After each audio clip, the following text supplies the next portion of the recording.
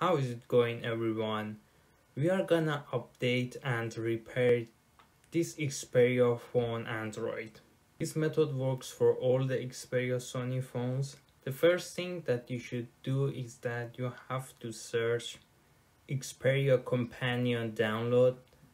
Then in the first website, there is two versions of the software, one for Windows and another one is for Mac.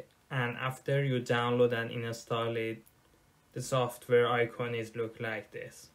And actually the software is very easy to use and also is very user friendly, so that would be very easy tutorial, but I think this would be good if we go it step by step together through the process. The first one, you have an option of software update, but I do not want to use this one. I want to repair the Android of my phone because my phone is working very slowly. It is not only repair your Android, but also it installed the latest version of the Android to it too.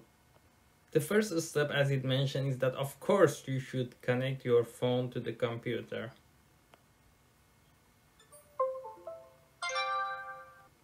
Alright, it's also mentioned that first I should unlock my phone and allow access to the phone. You should choose an option that's mentioned transfer files.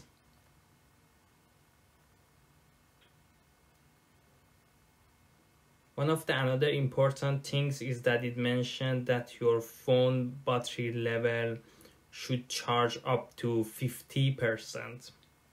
Based on your internet speed, it takes different time that the software is downloaded. And also you can see it detects my devices, which is Xperia Sony X82.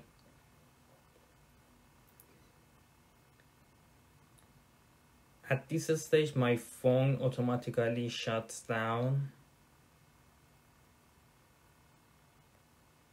One thing that you should consider is that all the content on your device is going to be deleted, such as contact, messages, and photos. But the content on the SD card is not erased. But I already removed the SD card, so I am not worried about this one.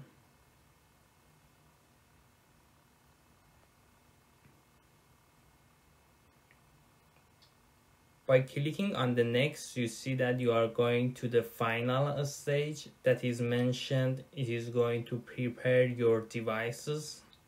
And actually the process was very quick. It takes about 5 minutes for me or something like that.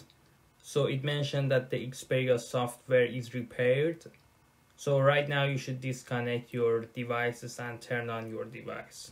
It also mentioned that the first startup after the repair, it takes longer than usual.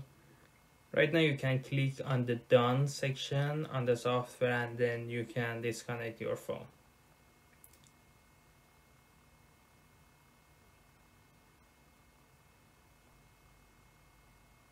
Then I should turn it on,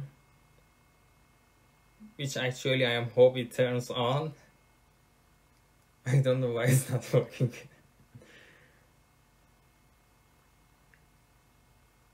Alright, here we are. So that's all. That's very easy. It also repairs your Android and update the devices.